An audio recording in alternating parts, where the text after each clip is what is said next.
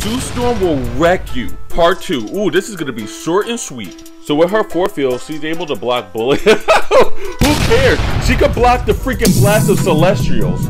These Celestials tried to blast her son, and after all of it was done, look who's standing there. These things be shaping and destroying universes, and Sue Storm over here tanking it, baby!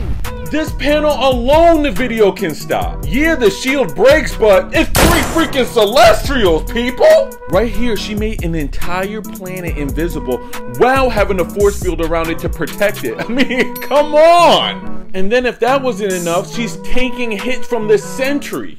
I mean, this brother's wilding right here. Like, relax, my dude. She's like, I can't hold him for much longer. That's okay! You made an entire freaking force field around the planet. It's okay!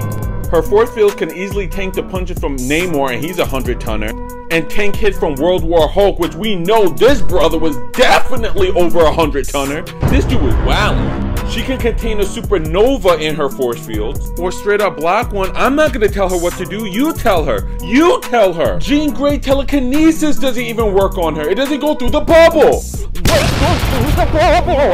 So with these feats, are you surprised that she basically took out the entire Avengers? Bruh, she was handing out the 1-2 and a dry biscuit special to everyone. Cass was getting put in boxes and crumbled up in rocks. She took control of Thor's hammer. I mean, what?